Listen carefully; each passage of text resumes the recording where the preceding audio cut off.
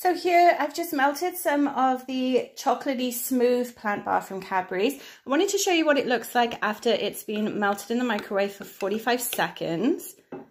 It has a beautiful shine to it and a really nice run as well. It doesn't seem oily at all.